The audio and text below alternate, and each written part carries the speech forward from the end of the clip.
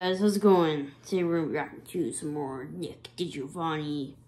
Okay, we're going over to the land of Sweden where PewPie's from to watch some Swedish meatballs from IKEA. The IKEA Swedish meatballs.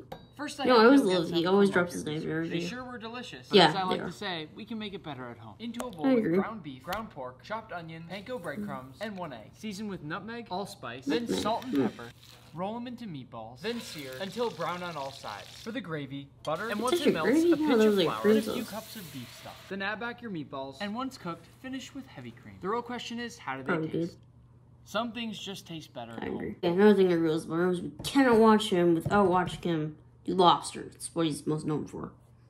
Let's make a lobster grilled cheese. So that's good. Whoa, Start in a pan with some butter and our lobster delicious. Paint each slice of bread with mayonnaise, then flip and add some mozzarella, cheddar, and a bunch of lobster meat. Now into our pan, and when it's finished, we slice. And of course, tear it open. We gotta dip this in lobster bisque. This was insane. I'm not even a fan of lobster, and I would eat that. I don't really like lobster, and that looked good. By the way, I really don't understand the mayonnaise and grilled cheese. I'm more of a butter person. Okay, last one. Nick with the myth, the man, the legend, Uncle Roger.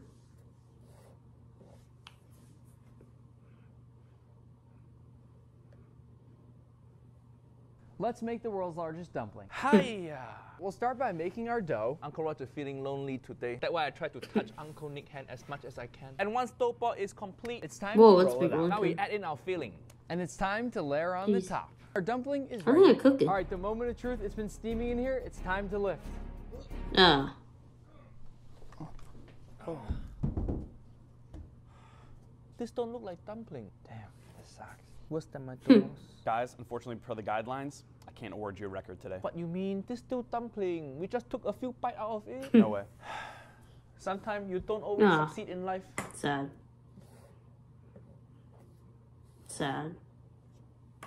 Whatever. Okay, thank you guys so much for watching. Make sure to leave a like and subscribe.